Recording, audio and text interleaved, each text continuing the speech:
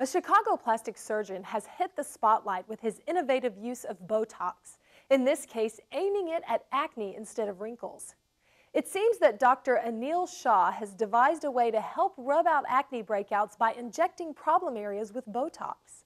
Ordinarily, of course, the drug is used to reduce the appearance of lines on the forehead and around the eyes. It does this by preventing the facial muscles in those areas from contracting. But Dr. Shah's new experiments indicate that this same drug can be just as effective in preventing contractions in the pores of our skin. So far, Shah has used Botox to treat acne in 100 patients. He has found that injecting Botox into the skin can essentially freeze the pores into place. This quickly prevents them from producing excess oil, and as a result, patients no longer experience the greasy clogging in their pores that leads to acne. Shah's experiments also show that the new Botox treatment and its effects can shrink pores by reducing their inflammation. All these new advantages will result in healthier skin that functions with more stability.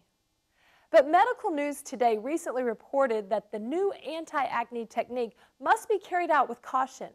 Facial skin and the muscles underneath are extremely thin, which is why neurotoxin injections can only be made onto the skin top layer of the skin.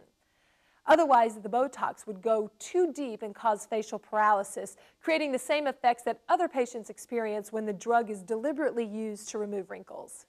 The Chicago surgeon recently published the results of his experiments in the Journal of Drugs and Dermatology, and he is currently offering his Botox method for patients who have had no success preventing their breakouts with antibiotics, light therapy, or other conventional treatment.